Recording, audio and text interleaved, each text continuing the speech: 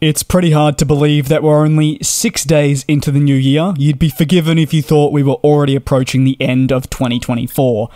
And in recent hours, an Alaska Airlines Boeing 737 MAX operating with service from Portland to Ontario suffered a significant decompression as the rear mid-cabin exit door separated from the aircraft during flight. Word of the incident first came to light following a post emerging on Reddit from a user in the Aviation subreddit.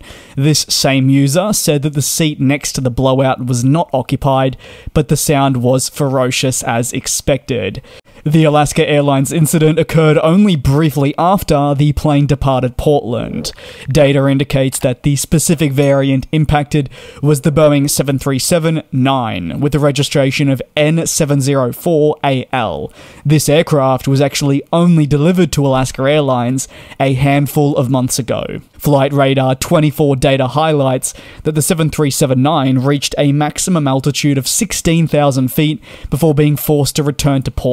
It was nowhere near maximum flying altitude. Alaska Airlines did publish a statement saying that they were aware of an incident aboard Flight AS-1282 to Ontario, and that when more information came to light, they would post this.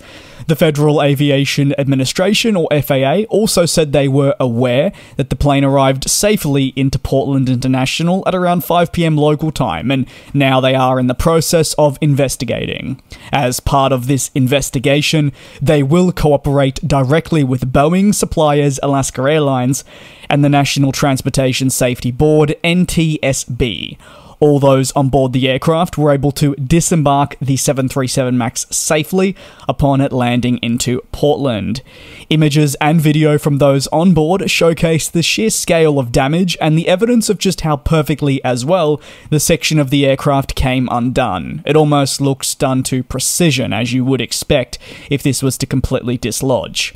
Interestingly, several statements highlight this as a mere pressurization issue. However, the general public has certainly hit back at this, saying that they're very much downplaying what actually occurred.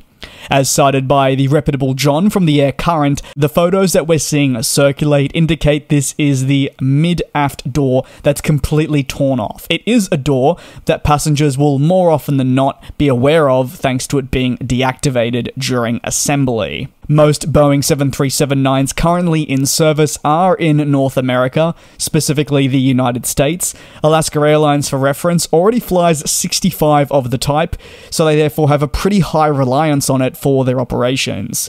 Meanwhile, United Airlines has 79 737-9s in service. As for other operators, well, you've got Copper Airlines and Aeromexico, which represent two of the other largest operators of the series thus far. As for what's next from this incident, well, time will tell. A thorough investigation will take place, and if action does need to be taken, well, the FAA will determine that. Thanks for watching. Given the circumstances, again, thankfully everyone on board was safe, but let's try and hope the industry calms down just a little bit after a very busy first week of not necessarily good things. And we'll fly.